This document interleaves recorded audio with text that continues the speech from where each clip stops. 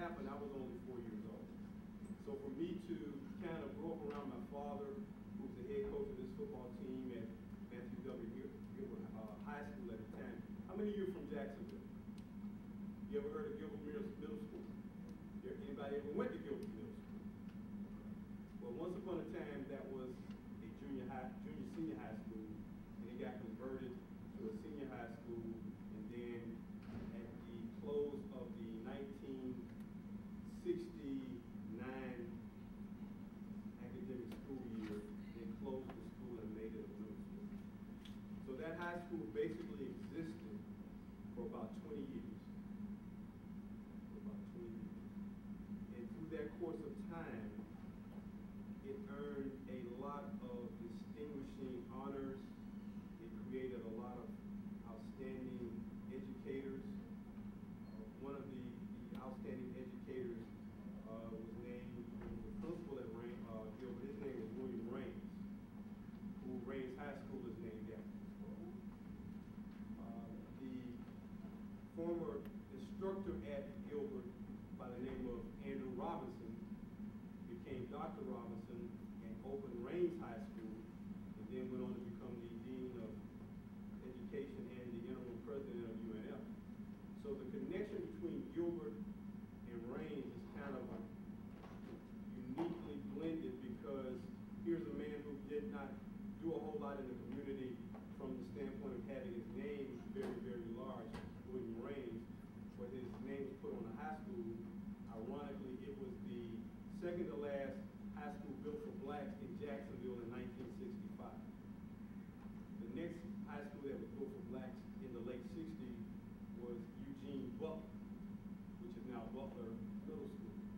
Ironically, Eugene Butler was the principal at Matthew Gilbert. So a lot of great people came out of that school. But this particular year, 1958, was the second year that my father was the head football coach at Gilbert High School. He had been on the staff from 1949, went to the service in 1950, came back in 1952, and resumed his coaching career at Gilbert under a man by the name of Jimmy Thompson, who was the football coach at that time. So between my father and Coach Thompson, Gilbert High School became this real dominating football program. They had a lot of great football teams, and a lot of great guys came out of that school who went on to colleges like Florida A&M and Bethune-Cookman. So here my father is, after being the line coach through a lot of great seasons, and ironically in 1956, that Gilbert High School football team went undefeated. Did not lose a game. They went through everybody in the city and around the state and did not lose a game. But they did not become the state champions. During a time when there was an organization called the FIAA, which is the equivalent of what we now have in the state, the FHSAA. The FIAA was the equivalent. It was the Florida Interscholastic Athletic Association. It was the governing body for black high schools. So in the 50s, there was segregation. So you had black high schools and white high schools. In 1958, you had 2 high schools for blacks in Jackson. Can anybody guess what might have been the first black high school in Jackson?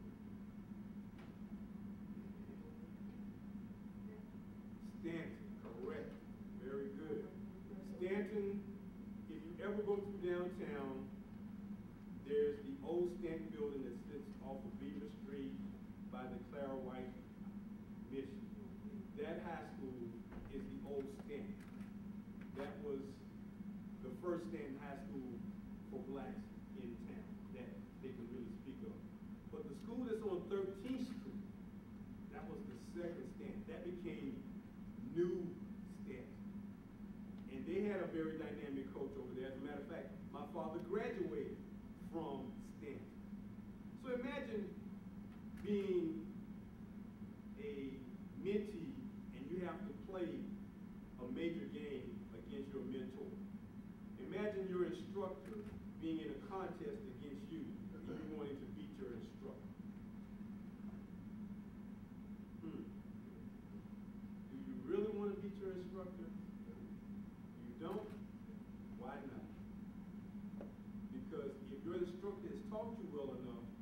goal should be, because your instructor is expecting you to beat them. They don't want you to ease up on them, because guess what? They're not going to ease up on you. And they'll tell you that at the end of the game. So, again, 1958 is a very interesting year, because my father's first year, his football team went 7-2-1. So here it is the second year, and they are preparing for this second year, and his probably most interesting year, I would say, simply because he's coached these guys, but now he's the head coach. He's not the assistant coach, he's the coach. And my father was a strict disciplinarian. There was no room for any playing, any messing up, anything like that. You either got it done or you off the team. In those days, you either earned a spot on the team or you got cut. You got cut. So if you didn't make it, you just got cut. There was no, oh, I'm going to be on the team and I'm going to just have the uniform and I'm just there to do whatever I need to do. No, you either earn it or you don't. So in 1958, they are practicing. The interesting thing about what they had to do was this. If you went to a high school where your football field was right outside of your school, raise your hand. If you went to a high school where your football field was on the same property of your high school, raise your hand. That's pretty close. And you will go to those games to see your school play, right? On Friday nights, you come back to the school and it's right on the campus, right? Down the street, okay. Well, Gilbert was kind of landlocked. They didn't have a lot of space at that time. So these guys had to walk 4 blocks every day, Monday through Thursday, to practice. You're going to school all day, now it's time for you to go to practice. You gotta walk. It's not so bad walking to practice. It's walking back. Because you're dirty, you're tired, you're sweaty. Now I gotta walk back to the school. But they didn't mind that. They did that consistently, day in and day out. Not a problem. So they've gone through practicing, and where they had to practice at that time was a place right behind what was then the Jacksonville Boys Home, which was a place for truant boys to be located. So they practiced there every day in what we would call, anybody ever seen like that gray sand that you can run around in? You ever been to the beach and tried to run through the sand? You know how difficult that is? But that's what they had to practice every day. So imagine having to practice in that every day and you being disappointed that that's what you have to do, but at the same time, it caused your muscles and your legs to get stronger. Right? So, excuse me, is there a remote? He's going to get one right now. Okay, we'll be right back. So, this is members of that 1958 football team at one of the games.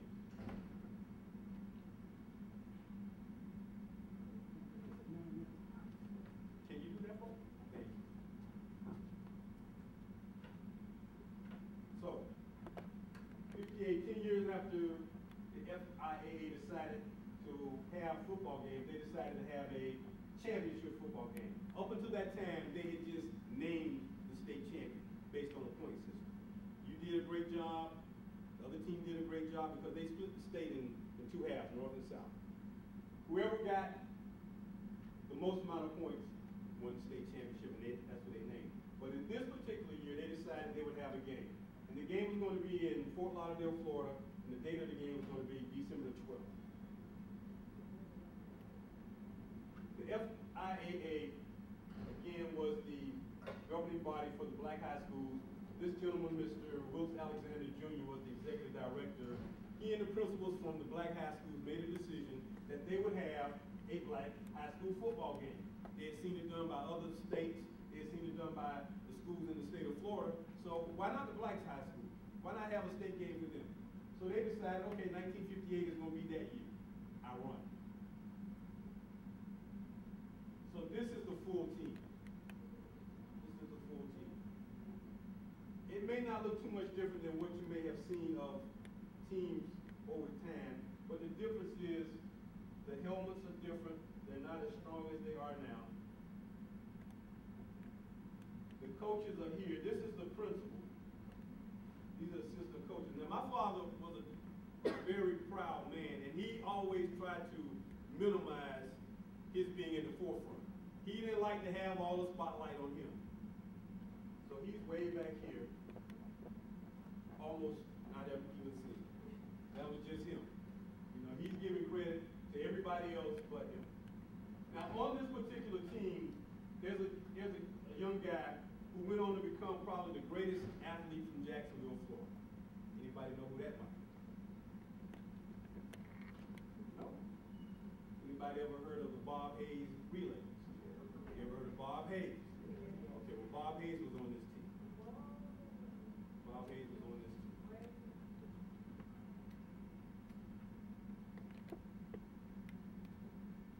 And he, let's see. He was wearing a real odd number. And you know what? I can't tell you exactly where he is in this picture. His number changed from 39 to 24. So in this particular year, he was wearing like number 39, and then it changed. So I'm going to have to do some research to make sure I find that picture for you. But this is the team. And as you can see, it's probably about 35, 40 guys there.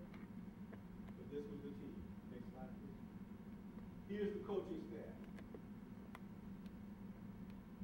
Again, here's my father, a gentleman by the name of Alvin White, who is now Dr. Alvin White, who was once the former principal at Reebok, went on to administrate in the school system. But here's the coaching staff. He's got 6 guys and himself to coach this team. Next slide, please. So here's the schedule. I want you to look at this schedule very closely, and what you'll notice is how many teams they played that were from Jackson.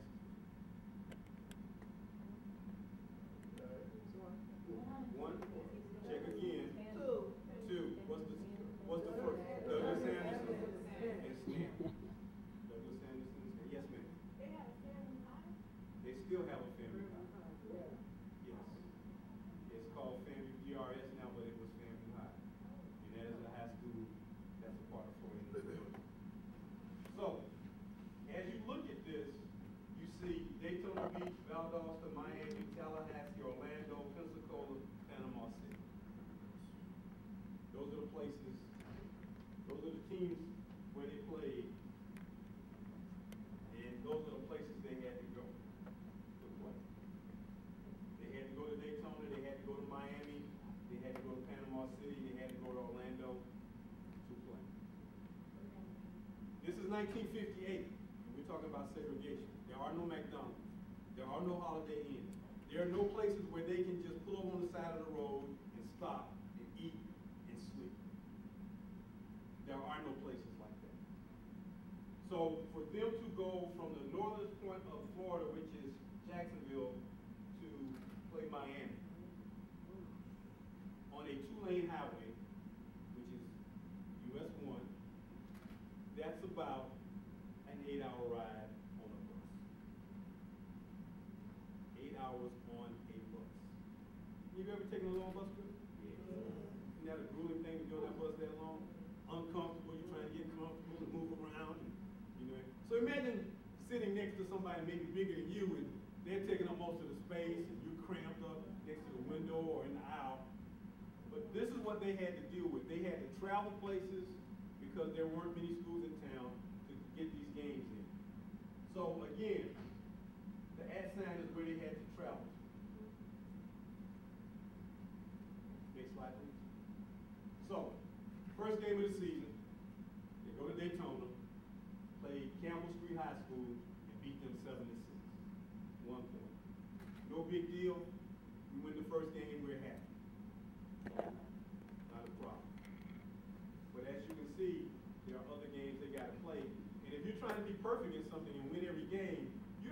about it at this particular time because it's just the first game. You think about it as you get to the last few parts of the season, but this is what happened. Next slide. They won all these games and got to the game against their biggest rival, which is Stanton. Anybody ever heard of the Northwest Classic? Football game here in town between Reigns and Reball, right? Before there was a Northwest Classic, there was an East-West Classic. And Stanton was on the west side of town, and what they did was they took Main Street, and Main Street basically split Jacksonville in half. So everything to the west of Main Street, which is going toward 8th Street and over toward Merle Avenue, that was the west side, and that's where Stanton was. And everything going toward the river was the east side. So you got Gilbert and Stanton, East-West Classic. Now this wasn't any simple type of game. It was not. This game was always held on Thanksgiving night. Always held on Thanksgiving night. And the people would dress up to go to this game like they were going to church on Sunday. That's the way they would do it. There would be a parade that Saturday morning with both bands, floats, people standing all over downtown Jacksonville. You would go home. You would have your Thanksgiving dinner earlier than normal because the game would kick off at 8 o'clock. Where Everbank Field is now, the stadium used to be called the Gator Bowl. So, go home, freshen up, eat that early Thanksgiving dinner because you got to go to what? The East-West Classic. We got to go. Okay, if you're not ready to go, you're going to get left. You can be a slow eater if you want to, you're going to get left. I didn't finish my dessert, you're going to get left. Because this game is like a bowl game. It is the game. And that game would probably have 10, 15,000 people at the game. They would have what they would call mothers of the team. And they would be dressed up and they would be sitting on the field in this little boxed off area on both sides. Now, not in 58, but like in 1960, one of the most memorable things a kid could want to be for a football team is a mascot. Right, running out in front of the team in a little football uniform. I was too young in 58, but in 1960, I used to run out in front of the team. And I thought I was like a captain. Well, here it is, this big game to be played between arch rivals. Now, the coach at Stanton High School, his name was James P. Small. He coached my father in high school. That is his mentor. He's playing his mentor as a head coach to head coach. My father had a saying, ask no quarter, give no quarter.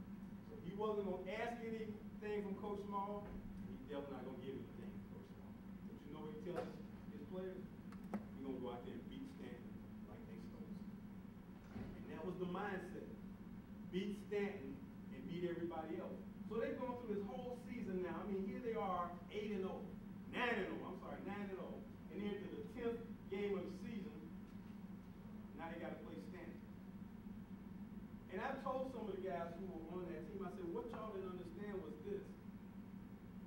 When you play your mentor, you go through a lot of emotions. You know, it's like playing your mother, father in a game. You want to beat them, and you want to beat them pretty bad. You want to embarrass them, you know, because they're like, yeah, you think you'll beat me. So I'm like, he wants to beat Coach Small and Stanton, not just because they're the rivals, but Coach Small has instilled in him that you don't ease up on anybody, me or anybody else. So they play this game. The first game of the season starts off with a 7-6 win. The last game of the regular season ends 7-6. 7-6. So what an emotional roller coaster these guys have been on from the beginning to the end. So now they are the city champs. They're the best in the city. They're the best. Next slide, please. Was that game held? It was held at the game. So we look back at the season, 7-6, 19-0, 20-12, 53-7,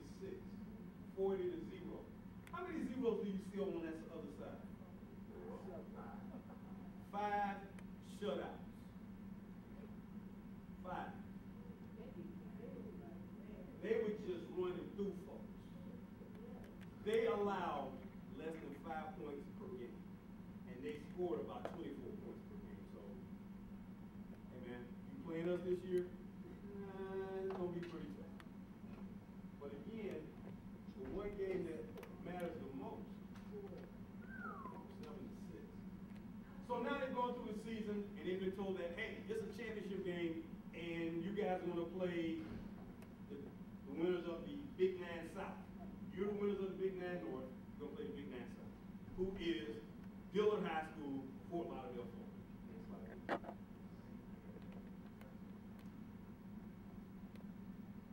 Gilbert is 9-1. And they have the home field advantage. Gilbert has to travel to Fort Lauderdale. Now this game is on a Saturday, I believe. They got down there like Thursday. Where do you think they stayed? No. No. Where do you think they might have stayed? I'm sorry? No. There was no entrance. Where do you think they might have had to stay? If you went out of town and you couldn't stay in a hotel, where do you think you might stay? On the bus. Outstanding. In the homes of, not the other players, but in the homes of the people in Fort Lauderdale who are black. Yeah, I saw the movie about that. Okay. So they get to Fort Lauderdale and arrangements have been made for you to stay in people's home. Imagine a team coming to play your high school team and you gotta put their players up in your house. Now you might not really want to do that. Exactly. It's 1958. Blacks can't stay in hotels. We don't have many hotels. There's no hotel in Fort Lauderdale. The only other place they would stay would be to sleep on cots in the gym. That's the only other lodging they could have. Someone's house, cot in the gym. Bus was not an option. No, it was not an option. So they're staying in the homes of individuals, and ironically, these individuals embrace them like sons. They don't have any animosity toward them. And when I'm told those people embrace them and love them like sons. Well, of course you'll be like that until the game night. We all right until game night. So here they are in Fort Lauderdale, ready to take on a team that's 9-1. Oh, by the way, they're the Panthers too. They're the Panthers too. Gilbert Panthers versus the Gilbert Panthers. 9-1 versus 10-0. Big 9 North champion versus Big 9 South champion. Oh, it's a perfect night. It's a perfect night for a football game. It's December and it's cold. Perfect. No. These people probably dressed up just like they were going to the East-West Classic. This is the state championship game. I want to look good. I'm trying to look good. Now, I know a lot of you ladies, when y'all go to these football games, y'all be looking good. So, here we have the game. Next slide. Now, this picture depicts what it may have looked like in the locker room before that game. My father in the middle, all his players around, he's talking. Coaches give pep talks, is that correct? Any athletes in here? You ever heard coach give a pep talk? You heard that? Kind of get you motivated, get you jacked up, ready to play? While he beat somebody? So this is what he's doing. And he always had one particular, after he finished giving them the pep talk, he always had one particular prayer. Now, some of you may have been on teams where you go to a pep talk and you go straight to the bus. Maybe you had that pep talk and you had a prayer. He had a prayer that he would say for all his football teams, for every football game. And I used to hear him say that, and I'm like, what is that prayer is he saying? I'm like, where did he find this prayer? Because it was this, how do you recite the same prayer every time? mean, not just when he was at Gilbert, but when he left Gilbert and went over to Reigns, my dad coached basically 58, 12 years. How do you say that same prayer unless it's something that you have it's scripted to do? So, next slide. They're ready to go. The game goes like this. In the first half, Dilla scores the first touchdown. They're up 7-0. Second quarter, Gilbert scores a touchdown, 7-0. Halftime is tied, 7-7. It's a perfect game. 7-7, perfect so far. Wow. The fans, I can just imagine what kind of frenzy they're in because, you got basically 24 more minutes to decide who's going to be the first ever state champion in a football game. They got late into the third quarter, going into the fourth quarter, and looking at how are we going to win this game because it basically becomes a defensive struggle back and forth.